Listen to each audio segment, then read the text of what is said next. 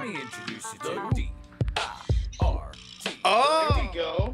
Hey. Hey, what's up, my dude? If anything, we got a smoking problem, dude. Amen to that. I didn't know for a second if I had something, different in my dinner tonight and I was tripping or I was like, oh shit, they all like sideways and shit. No, I mean, like, honestly, no, you're good now. It would be better if you did, this would be a way crazier interview. But I don't condone anyone that, still wants to kick back and relax. Don't take that by any stretch of imagination. I still kick it even though I don't kick it, you know what I mean? Yeah, you're super quiet. Could we possibly start this over? Yeah, I can send you a new invite and go from there. How are you doing tonight, man? I am doing pretty good. It's been a been a little bit of a day, work was a little bit crazy and all that stuff, and my weekend even was a little bit crazy. I ended up doing some home improvement projects, and I ended up biting off a little bit more than I could chew at initially from the get-go. And so that's why I was kind of like pushing tines around and all this other stuff. And then I had to go get a part yesterday morning, and that's why I wanted to push it until noon, and so on and so forth. So, but anyways, so no, I'm doing good though. Doing good. How are you guys doing? Honestly, not too bad. Just hanging out. Mo came over a little while ago. I was making a beat when he came in. My girl's out doing laundry. It's a pretty normal Monday. You know what I mean?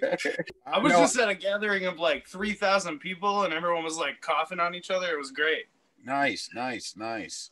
No, let's be real here. Didn't viruses start on the internet? So like true.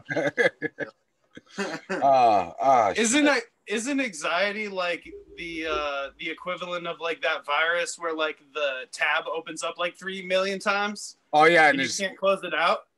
The only way you're gonna be able to stop it is Control-Alt-Delete and shut the fucker down. yeah, exactly. Or you just hear those infamous things after it all gets said and done. You got mail. Oh shit. Anyways, I'm sorry. I'm trying to find something. I was gonna clean my goddamn pipe out so I could pack it up with some fresh flour. And oh wow, yeah.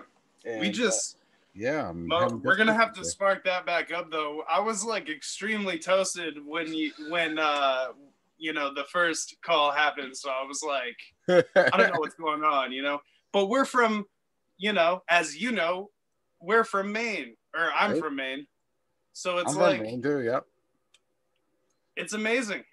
Yeah, no, it's when I was doing the interview with Marcel Black, he was saying, he goes, that's why I love all y'all up in Maine. He goes, y'all just cool, you can smoke your weed, y'all just be you. And no one ain't gonna shit on you for being you. And it's just like, I was like, yeah, exactly. And then go take a hit off my pipe around the podcast. It's just like, yeah, that's how we do. But yeah. All right, so let's get the proper introductions here, though. I am here, none other than Talking Dirt with none other than 7 Quarters. And now we got MoFlo on deck as well. That was unexpected, but that's awesome because that works. I like that. So with that being said, I really appreciate you guys hopping on the show here. It's been a long time coming, as we all know. Yeah, thank you so much for having me finally.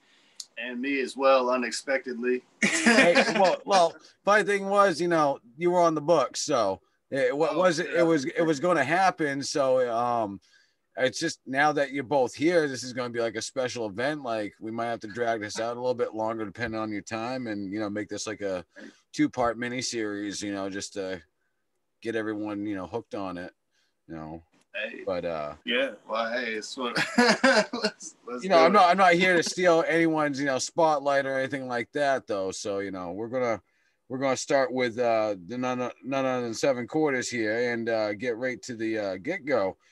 I gotta ask you, how'd you start with the name? Oh wow, okay, finally, this is a cool question. So it goes like, So 7/4 is like a sacred geometry shape. It's like 7 circles in the same diameter. It's like one. If you take 7 circles and you put them all together, it represents it. You know what I mean? You can see it. Okay. But the nickname 7 is something that's like I've had for a long time, because when I was young, I had long hair and I looked like the guitar player from Slipknot. Number 7, Mick Thompson. Yep. So yeah, like my mom's boyfriend called me like number 7 all the time. So I kind of like adopted that. Nice. And then got really into Tool and like, you know, sacred geometry and all that stuff, and then kind of adopted that. And then I don't know, it just stuck, and I've never had to change it, which is I think like a huge blessing, because a lot of people, they gotta like, you know what I mean, they cycle through names and it's like hard for them to like find that branding. I feel like I hit it like right away, you know what I mean? Yeah, no, that definitely fits you. I mean, I didn't know, you know, if you were referencing when you said 7 quarters, like, you know, that was all that you had in your chain, you know, in your pocket when you started, because it could have been a reference to that, you know, as far as poverty or some level of that magnitude or whatnot. But no, that's cool. I like that with the geometrical shapes and shit like that. That's cool. Yeah, and honestly though, I do like, you know, like the different interpretations of it. Like I'm working on an album with a producer out of Nashua, New Hampshire named Abe Bizza, and we're calling it like $1.75 or like $1.75, and it's like, you know, it can be represented in different ways, and I think that's kind of like cool as well. You know, like I have my representing of it, but you know, like it's kind of up for interpretation as well, in my opinion. And I use it differently, and you know what I mean, like in my raps. So, Well, and honestly, I think any talented performer with their name should be able to have that open door with their name, and not necessarily be hindered to use it in a one set mannerism or whatever it may be. I mean, you take my name, for instance, you know, friggin' it started with JT Dirty. Now it's evolved to kind of just the Dirt by nickname. And, you know, it fits, you know, but I still go by JT Dirty because that's the root of it all. And, you know, so it's just one of those things. That's why I always, I love the fact that when you can take your name and use it in so many different interpretations, you know, so yeah, take the floor. Oh, so I think for the both of us, even like having like multiple different things that we call ourselves is like, you know, like huge thing. Like I have like, you know, 7 quarters, and then I have like Sev Love X, and then I have like the Elephant Man. I had DJ. I haven't heard that one for a minute. Yeah. You know what I mean? Like MoFlo is like, yeah, MoFlo. What do I got? I get the Hip Hop Druid. That's what I've been rolling with. MoDB. MoDB. The Headless Horseman. I got the Headless Horseman. Got a couple. You know, you got to get a couple of them in there. Bad American. You know, obviously off the album. Yeah. No, I you know, a couple of ideas that I was, you know, jotting around was you know, like in reference, like a nickname was the Reaper of Rap. And the reason why was because I was just so dark and morbid about the way I was talking about shit, you know, as far as my love life and stuff like that. And and I guess the other reason behind it was because I thought that was so hot shit that everything I was touching, I was killing. You know, so it was like, Reaper Rap, you know, I'm killing it. Yeah. So there was that kind of reference behind it. But, you know, I saved it and I haven't used it for anything. And it's like I'm starting to write it in some of my newer stuff now that I'm working on. And it works so much better than anything I ever thought about using it before prior to. So it was like, I'm glad I saved it and not assume, you know. But yeah, that's dope. But I think like for me, like that having multiple names comes from liking dudes like Cool Keith or like MF Doom even. You know, like he has like MF Doom, Victor Vaughn, you know what I mean? The Villain, just regular Doom, Metal Fingers. Cool Keith is like Black Elvis. Rest in peace. You know what I mean? I might add on that note. Yeah. Yeah. Rest in peace, my dude. Yeah, For no sure. fucking doubt, no doubt. I knew very little about him, and then when I saw the post about him passing, I was like, you know, I ought to look him up more and get to know the guy a little bit more and all that stuff. And I watched a couple of videos and stuff now, and I was like, oh, you know, he's pretty good. Yeah, I've been like, so I mean, for me, like I've known about MF Doom since I was like 13. And when I was like 13 and young, or even younger than 13, because the first time I heard him ever was like he was on the Gorilla song "November Has Come." Yep. Off of Demon Days, which I don't remember what year that came out specifically, but it's in the early 2000s. So it's like I heard it then and I didn't even realize it. And then later on, like I heard him on Adult Swim and saw his like Christmas special and all that. And I was like, wow, this guy is crazy. So I've been a huge fan. And like, I think that for me personally, like I wouldn't even be able to like exist and do the type of rap that I do if it wasn't for him. Yeah. You know what I mean? So I cried when I found out on New Year's. I was like, ah! You know what I mean? Like literally cried. So, you know, and that fucked up thing is like people, you know, say like, you know, they're just a celebrity. It's like, well, no. Listen, to most, they might have been just a celebrity, but there was few people that they inspired, and you got to take that in consideration, and especially if they're in a art, you know, type format that just is meant to inspire people in one way, shape, or form. Yeah. And that's kind of, you know, in a sense, what we're all in this, you know, business for is, you know, to express art in any way that we can. And, you know, that's why it's like, it's cool that the fact that you have those artistic minds come up with like all those different names that you guys just listed off, you know. And by the way, I was going to say it earlier, but now that I just looked and saw it again, Moflo, love the Deadpool hat. Just saying. I appreciate it. I'm a big Marvel buff, so I always have to point that shit out, you know. Always. Hey, I appreciate. No, I not only that, I love cool hats. I got quite a few different hats myself, and I got like Batman ones and stuff like that too. I don't usually rock them; they usually just hang up on the wall like display or whatever. But I got a hat collection like a woman has a shoe collection. Dude, me too. And I mean, this dude has like many different Deadpool hats. Yeah, I've got like 4 or 5, I think. Oh, 4 or 5 Deadpool hats. Yeah, you got a decent collection yourself. Dude, yeah. I'm rocking tonight. It's the Adventure Team Marlboro red hat. Oh, nice. I don't even smoke cigarettes, but you know what I mean? Like, I'm still, you know, influencing the masses via like subliminal messaging on my hat. So, did you get that through like the Marlboro Miles at all, or through that program? Is that so, from? So I did not get that through it, but like, yeah. That's my girlfriend's stepdad got this at like a yard sale, and I have another one, dude. Hold on one second. Please bear with me. Please hold. Make it back after these brief messages. Please stand by. Yeah, right. You got it? No? I don't think I even have it.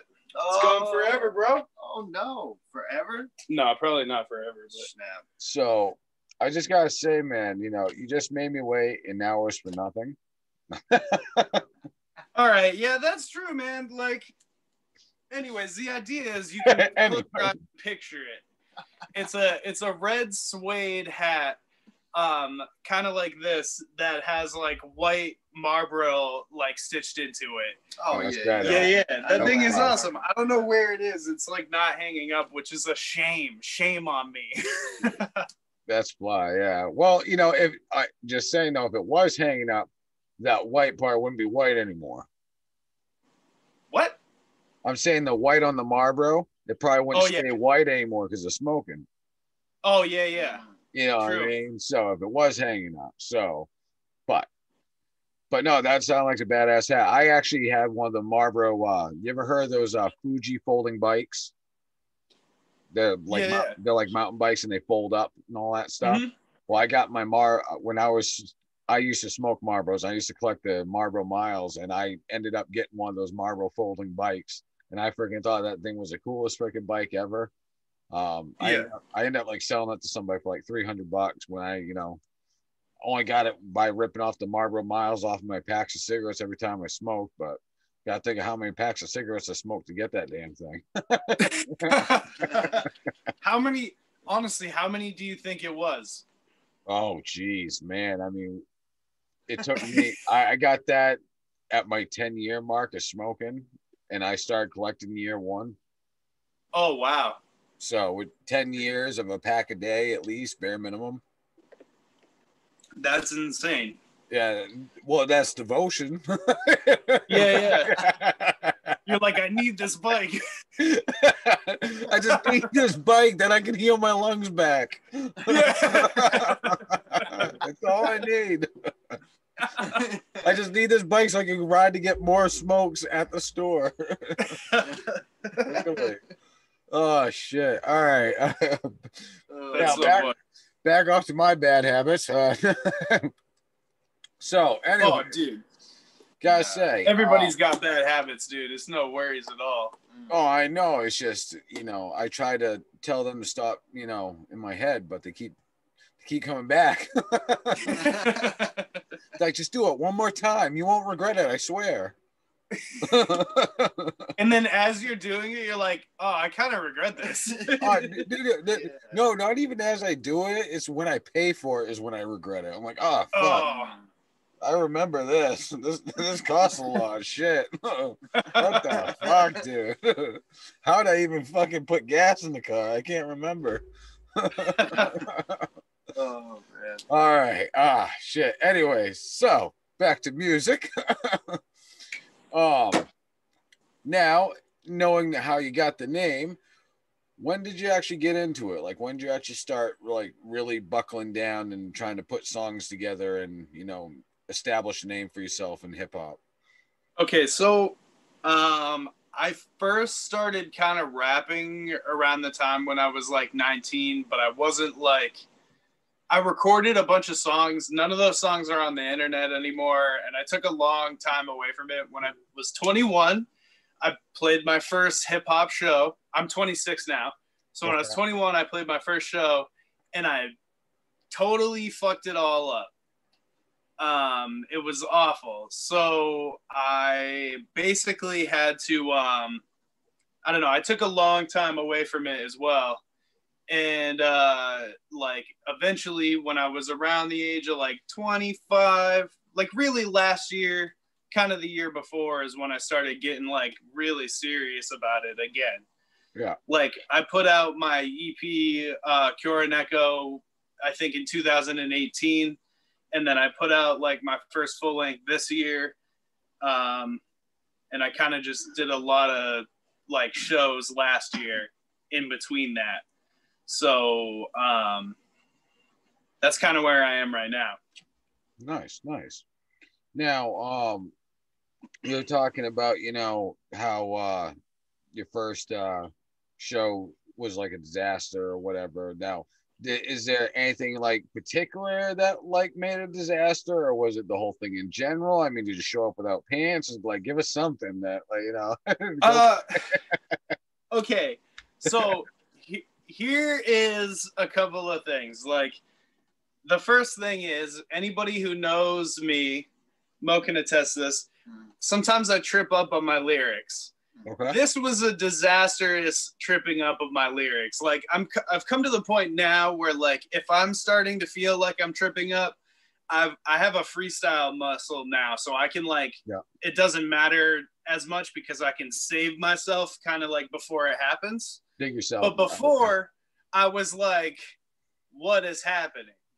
And I was trying to like spit stuff that was absolute nonsense, and it wasn't connecting to me like personally. So I wasn't really like, I was just like spitting like orbital, core, orbit, endorsement, sports raps that make no sense. So it didn't really like speak to me. And then after I was tripping up and stuff, it wasn't so bad. But then at the end, a good friend of mine, Mr. DJ Myth, I was jokingly like, as a 21-year-old, and I didn't know him then, I was like, in a DJ solo from DJ Myth, and he looked at me and went, "Beer," and like just turned the beat down, like he like tape stopped me and was like, "Dear," and then I was like, "Oh, I'm 7/4. Have a good one." And then I didn't rap again for a while. But now him and I are like pretty good friends. I like, you know, he showed up on Nightmare Land, and he showed up on this Christmas album that I released called The Gift, and with the DJ solos. With the DJ solos, yeah. He's got the DJ solos now, and I don't have to get tape stopped, and it's like that's a miracle. That's great. That's great.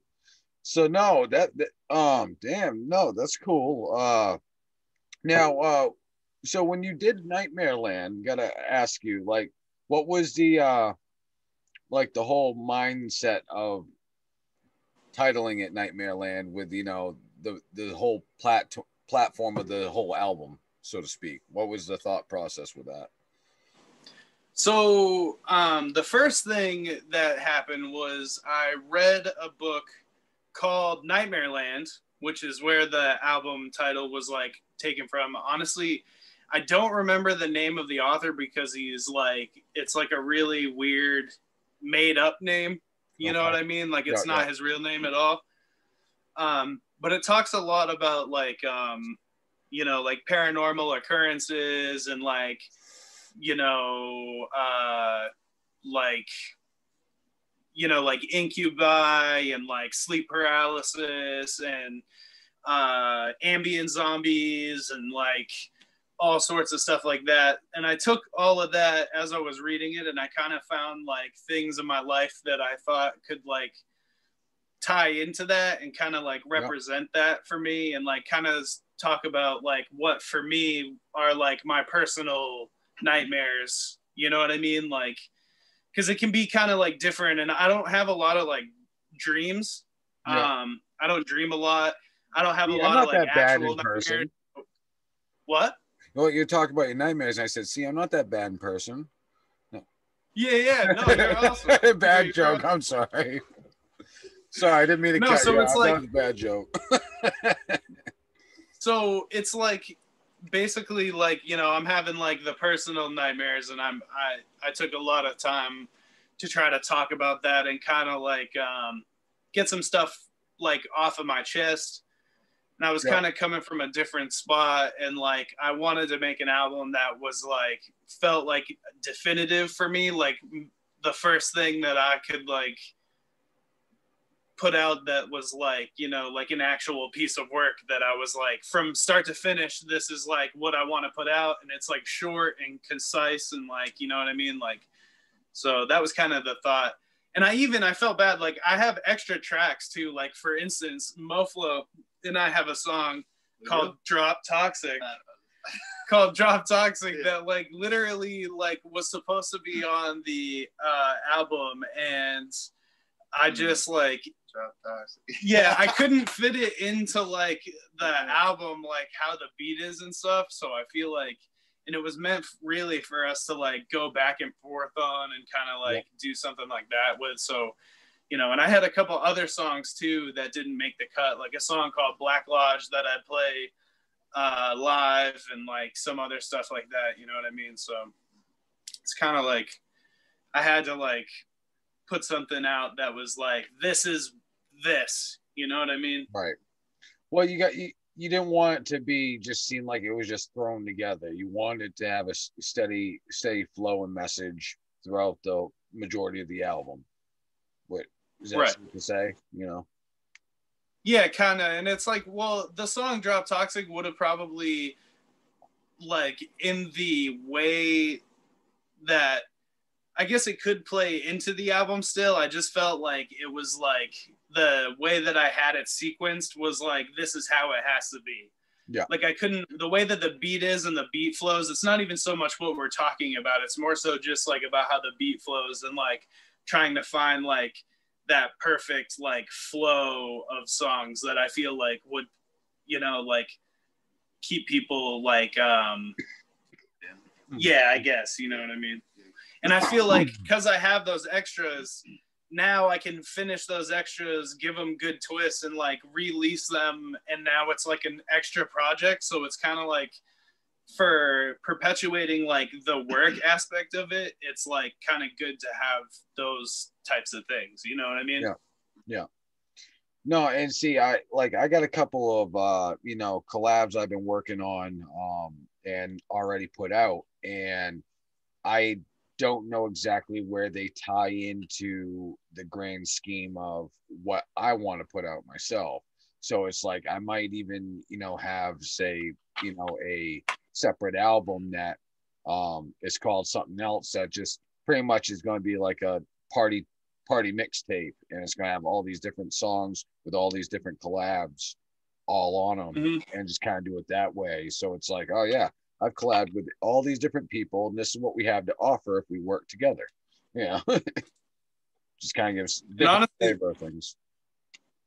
That's kind of the idea too. It's like, you know, the more collected songs that you have, the more opportunities you have to like drop music and keep people captivated. So, you know, like they're like, sometimes it doesn't work out, like, you know, like I found that having like the music video attached to a song, like, you know, like I have a song like Creatures, which is the last song on Nightmare Land, and a lot of the times people like when they're on like Bandcamp and they're on that sort of stuff, you know, they don't start on the last song or anything like that, so it usually has like the least amount of plays. But then when I put the video out, you know what I mean, it gets more views, and even if it doesn't have more views, it definitely has more like engagement, you know what I mean? Like people see it more and they're like more connected to it because they have that like visual aspect of it. Right. On the we put out a song, me and Angel Face, called Can't Stop the Grind, and when we put that one out, we put in MP4 form up on YouTube because we didn't have the video ready yet. And what Lee ended up doing was he ended up making like an MP4 like kind of animated art show, and it wasn't much, but it was enough to keep it interesting while you watched and listened to the music, you know, even though it wasn't a full-on, you know, music video. And I just thought that was cool, you know, in MP4, you know, contents, you know, without not being able to drop a video right off. It was like, oh, that's kind of a pretty cool idea.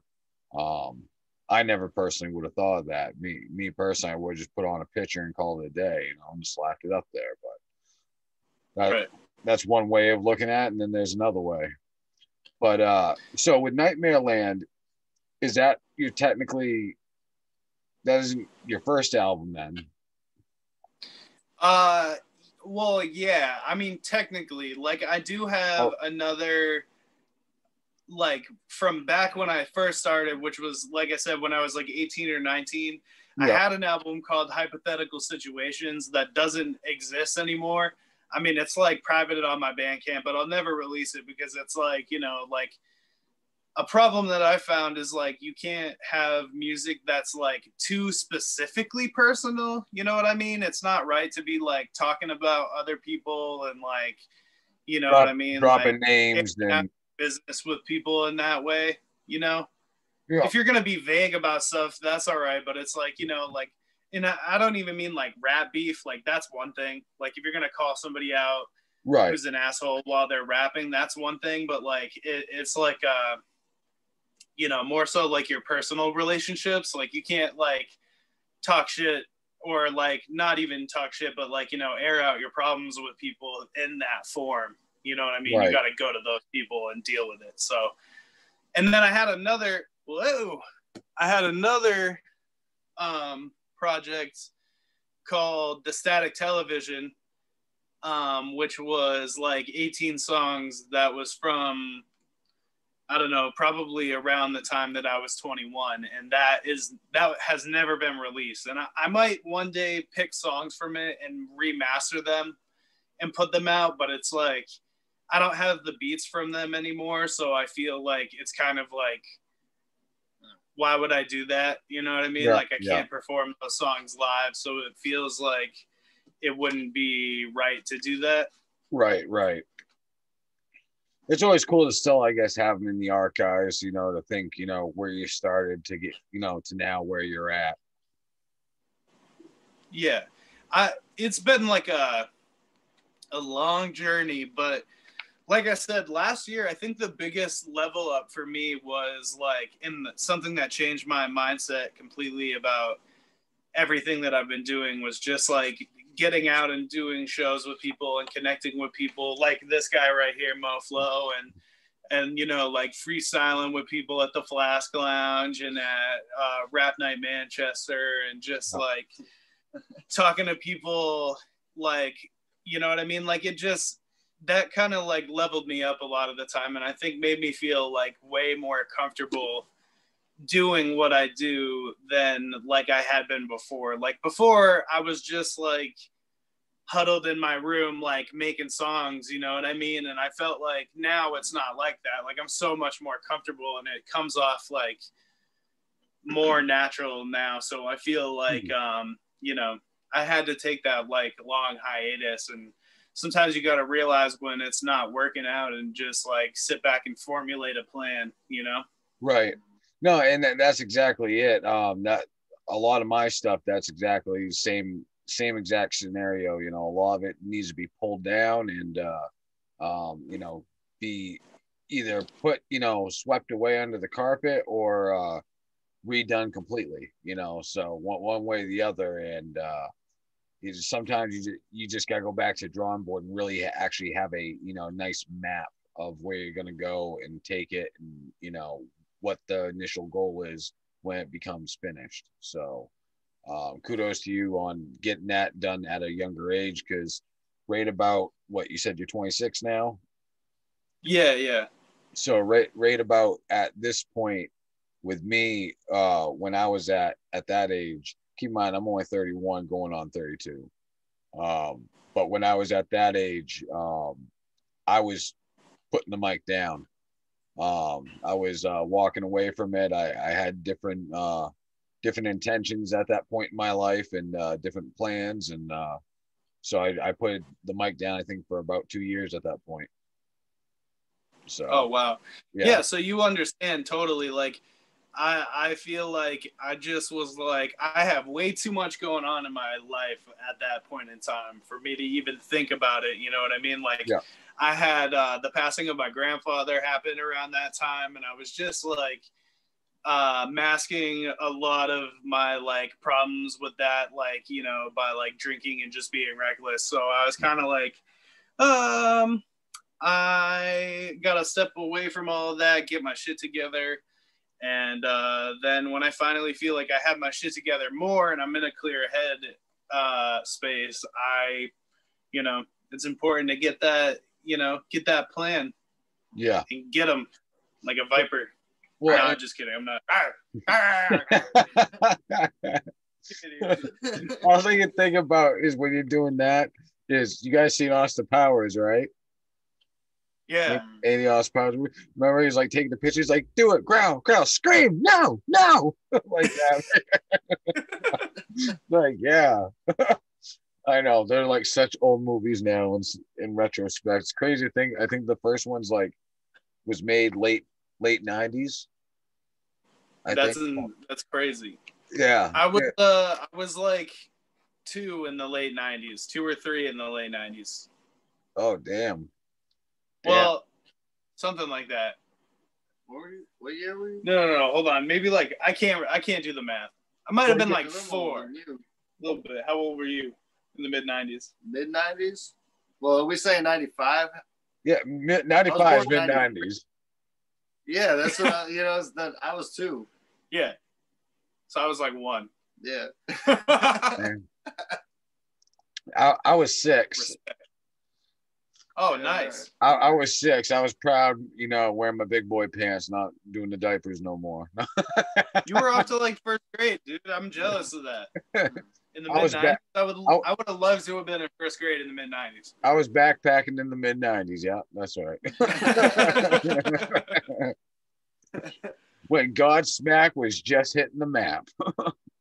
Oh, dude, can I tell you a story about Godsmack real quick? Dude, this is your interview, man. You can do whatever the fuck you want. Dude, I am not a fan of Godsmack, and here's why. One time, throwing shots.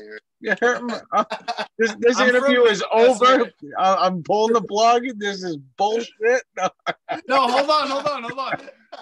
I have a legit reason, or maybe I have a legit reason. Go ahead. So I'm from Manchester, and as you know, like Godsmack, I'm from Manchester, New Hampshire originally, and that's where like Godsmack is like kind of from. They're all from that area. Some of them are from like, you know, Mass and stuff, but like Manchester, Nashville, Manchester areas where they like go. Yeah. One time at the Manchester Harley Davidson, they did like a signing, right? And my dad and I stood in line for a wicked long time to get a signing by them. Yeah. When I went up, I met Sully Erna and stuff, and I was like, "Oh, this is cool," because I was young. I don't remember how old. And he was like, "Oh, what's your name?" And my real name is Phelan. And he was like, "What kind of fucking name is that?" And I was like a kid, and like my dad screamed at him, and like, because my dad's got, you know, anger problems, and it was a whole ordeal. So I'm like, I gotta stay away from Godsmack forever. All right, so I get that in that, you know, aspect of that. But have you really not listened to their music? No, I didn't. Dude, he put disrespect on my name. No, I'm messing with you. If anyone disrespected my family out of Godsmack, oh man, they'd be getting hate mail. Yeah. So I feel you, man. I totally get that. But you know, freaking I couldn't believe this. A little funny story about Godsmack, just to enlighten you a little bit. If you ever heard of the song "You Cry Like a Bitch," it's been on the radio before.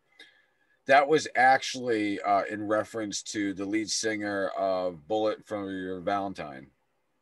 What? Yes. What kind of? That's a super random diss that they would take, dude. So it wasn't random.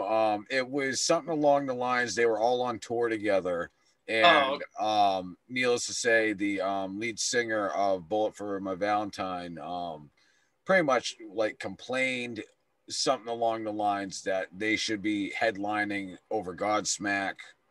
You know, pretty much ego bullshit. Yeah. To sum it up, and so Godsmack decided to write a song about it, and said, "I told you one too many times, you cry like a bitch."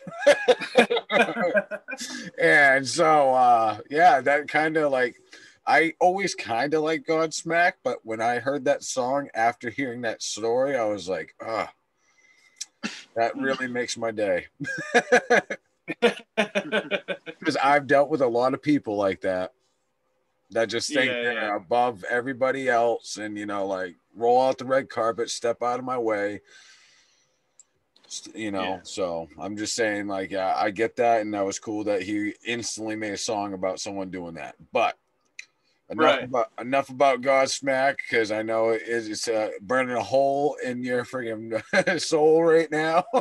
No, it's okay. I mean, honestly, I don't actually. It's not like I hate. I'm not like going to bed like I hate Godsmack. You know what I mean? Go to bed with a gun every night. Like, just give me one reason. Just give me one reason.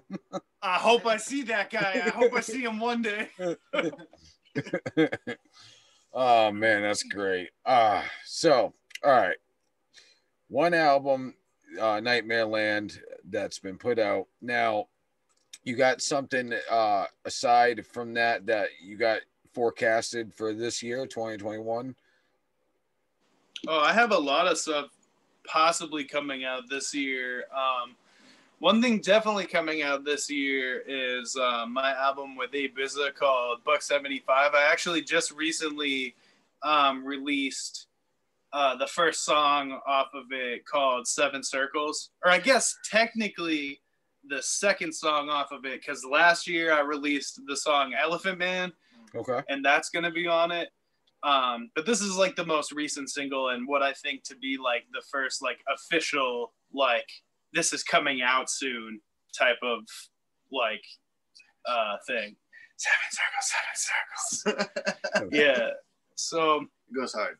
Yeah, I love that song. And it's cool because, like, with Abe Bizza, I sent him over a totally different beat that he had sent me. I sent him something, and then he sent me back this, like, the new version of it, which is the version that the people hear, the people. The people. We the And, people. yeah, we the people. And it's, like, so much, it's, the vibe for it is, like, so much better and, like, more on with, like, what I think we both, like, had in mind originally. So that was really good. Other stuff that I have probably coming out this year, like I said, I'll probably do a lot of, like, singles. I have, like I said, I have that Drop Toxic thing, and also me and Mo have this, like, group that we're gonna be, once we figure out what we're doing with our beats situation and how we're gonna, like, split it up between the two of us. we have a group called Sector 9 Sector that's 9. coming in. I think that's I like the that. numbers. Yeah, I'm a 9, I think. Yeah. Sector 9. Sector 9. Oh, my bad. Hold on. And then I have something called, well, I have a project called 789 that'll probably come out sometime this year. That is going to be a collaboration between myself and Abe Bizza and I9. Nice. Something that we, like, been putting, like, together. And I honestly, I, like, just want to do a lot of number projects. Yep. You know, I got 789, I got Sector 9. I'll probably do all sorts of other numbers. Who knows? Yeah, I'm a numbers guy. $1.75. Buck 75. Yeah, I'm a numbers guy. I'm a numbers guy.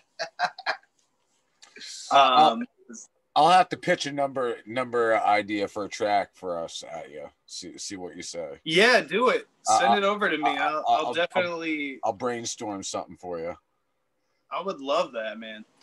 And like I said, honestly, like, I want to work with a lot more artists in general. You know what I mean? Like, sometimes it's hard to keep up with things because, like, life is hard, but, like, I'm not working a lot and stuff because of COVID. And so I feel like my time is, like, freed up for that sort of thing. So, you know, like, last year in 2020, like, I did a ridiculous amount of things, you know what I mean? Like, I produced an album for Mo, I did my album, I did The Gift with Pomac and DJ Myth, I did, like, some singles with A Bizza and a live EP from Rap Night, you know what I mean? Like, I just tried to keep coming with stuff so that, you know, it's out there and available for people to enjoy if they want to check it out. Yeah, no, definitely. Yeah, because I was going to jump off with that with something, and now, you know, when I took that hit, the idea just went right out of my head. Oh. But that's okay, because there's still a follow-up thing I wanted to ask you as well. We got kind of dabbled into it earlier a little bit when we talked about motherfucking Doom passing away. What kind of, like, other side from him, who else was kind of like your inspiration that helped you kind of get into the game anyways? Man, it's, like, hard to, like, it. Okay, so originally it's like MF Doom, because again, Adult Swim influences heavily for me. So it's like MF Doom and LP from Run the Jewels. Okay. Those were, like, the two that I started with. And because, like, I use a lot of words, a lot of the times, like, people think Aesop Rock, and I try to, like, not use the deep registers of my voice so that doesn't happen, because, like, I do not, like, want to be compared to Aesop Rock in that way, because I feel like, as much as I love him, until recently, like, I feel like a lot of his stuff is, like, really, like, choppy and robotic, and I'm trying to, like, get out of that phase. So I'm, like, listening to, like, a lot of Outkast. If you listen to The Gift, I'm doing a lot of, like, like, even, like, I listen to, like, old Snoop Dogg and hear, like, his, like, little whips and stuff like that, and I'm trying to do, like, my own, like, weird backpack version of that in a weird way, but not I don't know, like not really, but you know what I'm saying? Like I'm trying to take influence from like kind of everywhere and like play around now. But yeah, so it's like MF Doom and LP kind of were like the original one, because LP's production and MF Doom's production that they both do themselves is like they're both amazing at producing as well as rapping. And so for me, that was a value that like I had from the beginning, was to like make sure that I could like do everything. Like if I had to, I could produce myself and record myself and write my raps, and you know what I mean? Like kind of do all of those things. So I didn't have to like try to rely on so many people. And then I can make like collaboration friends, and then the weight is lifted off my shoulders, and I can, you know, do other projects with people now and do my own production when I want to, and do production for other people, which is always fun. Like Bad American, MoFlo's Bad American. Yep. It was so much fun. Like I made this pack of beats and sent it to him. He wanted the certain ones that spoke to him, and then he like plowed through those. And to hear somebody plow through my beats but like totally do their own thing is like super cool. Yeah. And like I hope to do more of that this year as well. But yeah, sorry. So my influences, all sorts of stuff. Jizza from the Wu-Tang Clan. I love that. Liquid Swords was like a huge thing. Yeah, like that influenced me like a whole bunch. And I feel like, you know, that shows up sometimes. Like I don't know. I feel like what else influences you? Yeah, what influences me? No, I don't know. Well, you said Cool Keith earlier, right? Oh, Cool Keith, yeah. I mean, I don't know, all sorts of stuff. A lot of it you said is usually MF Doom and LP though. Yeah. Right off the bat are like the two biggest ones. Yeah. I've had a couple dudes like tell me that I remind them of LP, and I'm like, that's like a huge compliment. I feel like I'm doing my thing, and you know what I mean? Like, I feel like my style has really become like my own unique brand, but it's like, those are kind of like where my influences are and what I like listen to. Yeah. And like I said, Outkast also is like a weird, like that. I feel like that's the thing that people wouldn't expect. You know what I mean? Like, listen, I love Aquemini, and I love like, back when I was in high school, I used to have like the AT Aliens vinyl and stuff like that, and I would spin that. So like, I don't know. I feel like Big Boy being like, you know what I mean? And like kind of like flowing off the margin, but like, you know what I mean? Always kind of finding like back into the pocket. I feel like that sort of like influences me as well. So. No, it definitely, like when you're talking about saying like you're listening to Outkast and all that stuff, I wouldn't necessarily say you would not listen to it, but that wouldn't be my first pick for someone like you. So yeah, I could see why you would say that. Yeah, you know, in retrospect, like looking at me, you know, here I am wearing a Johnny Cash shirt, but yes, I do listen to a lot of Johnny Cash. Well, you said that earlier when you said that you had the like, you said you were the Reaper of rap. I was like, you're wearing the Johnny Cash shirt. I feel like if you ever do a video as the Reaper of rap, you need to wear the Johnny Cash shirt. I feel like that's like fair enough. No, Johnny Cash, yeah, especially his last album that he did before he passed. I mean, I liked a lot of his older stuff too, but that last album that he did before he passed, just, you know, talking about, you know, how he's not, even when he's put in the grave, he's still not going to be dead and stuff, and there's no, you know, no grave that could hold him down, so to speak, and all that stuff. And it was just like, yeah, you built a legacy. You're absolutely right. There is no grave that can hold you down. And it just, that those types of words really spoke to me. And but yeah, so Johnny Cash just one example of someone that, you know, people wouldn't think I'd listen to right off the bat, especially knowing who I am. But you know, so I get that all day. I actually like Outkast a lot myself.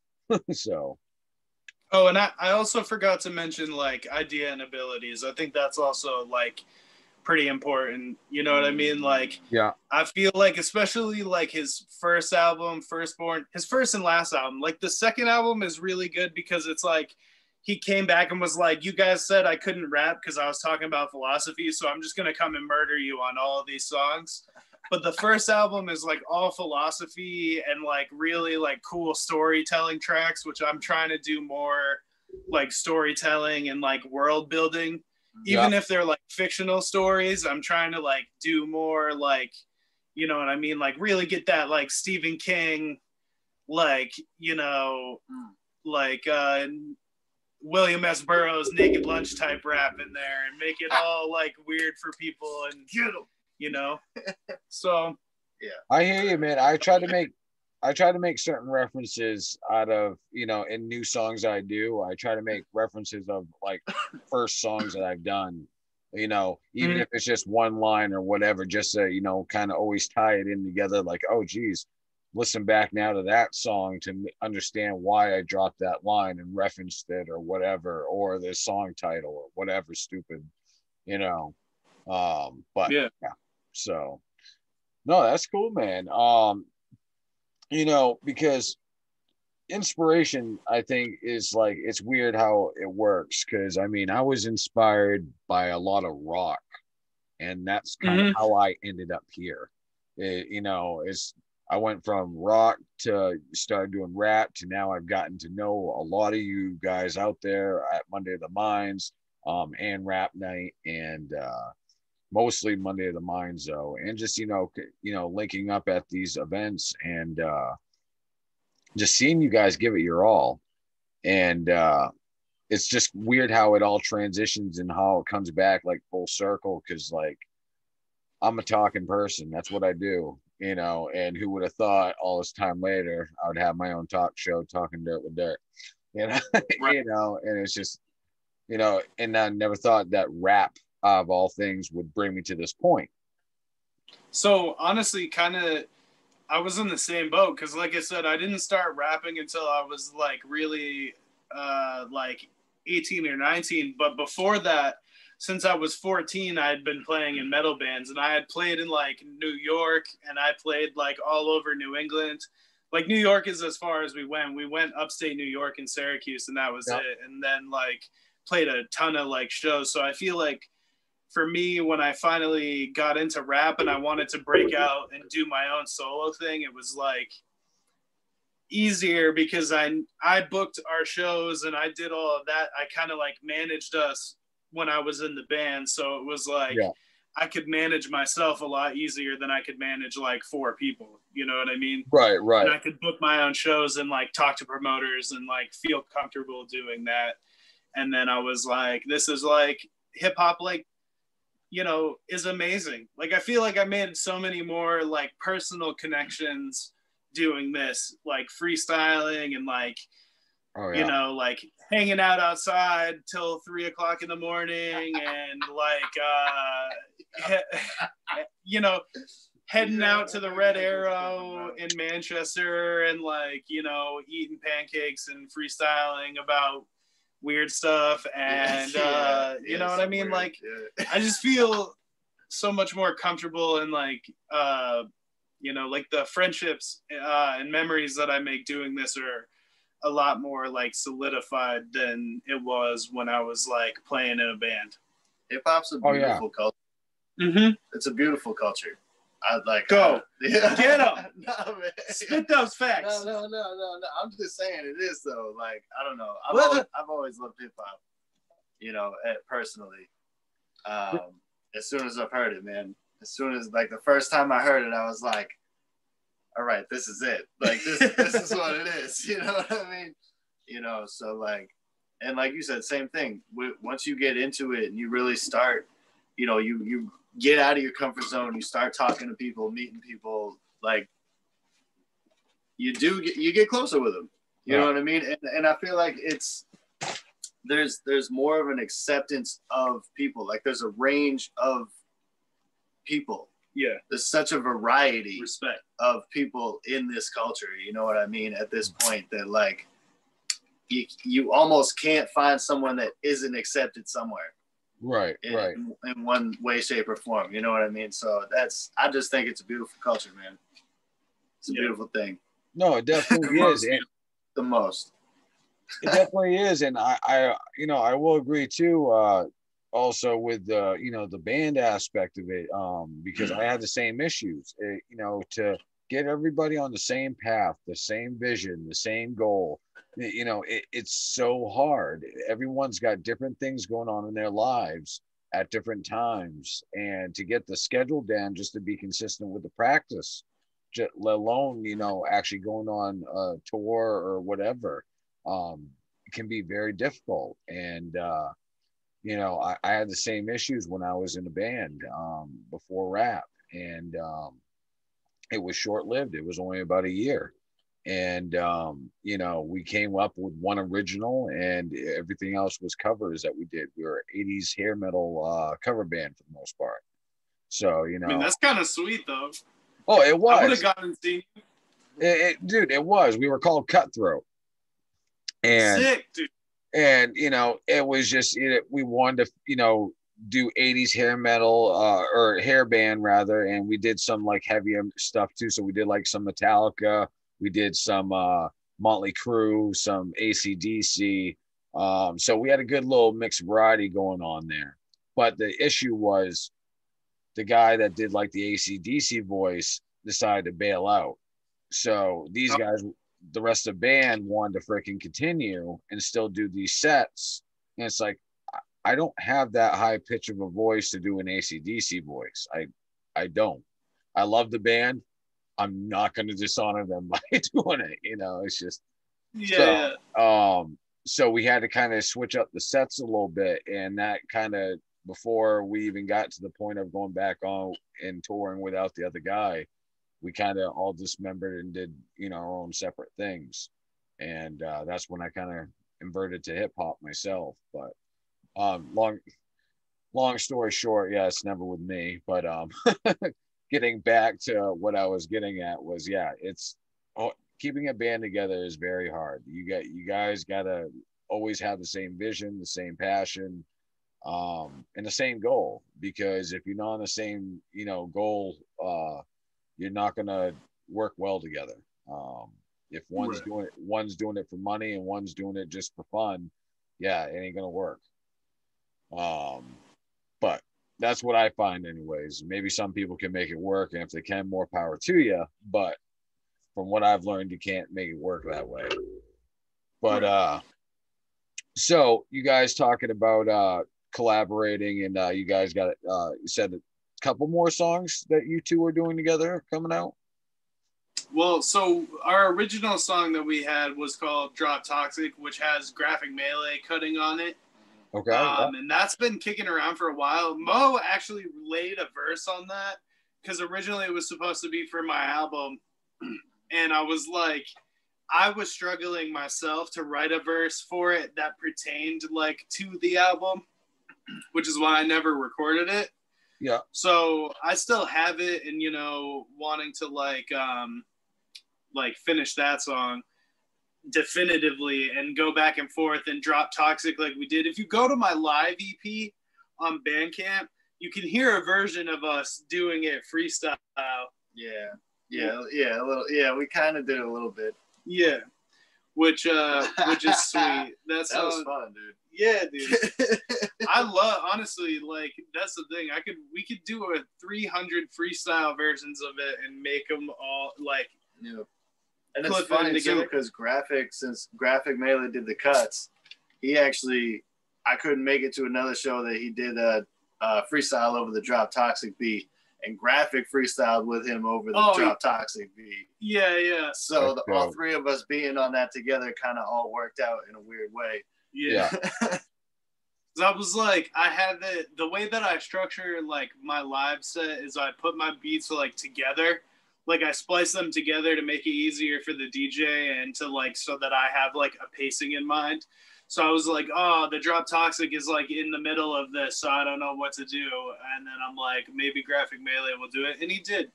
But he did not do it, like in a disrespectful way. It was a beautiful homage to what Mo had already done. Right. Yeah. So he did good. What are you talking about? He did amazing. He did good. So he did good. a lot of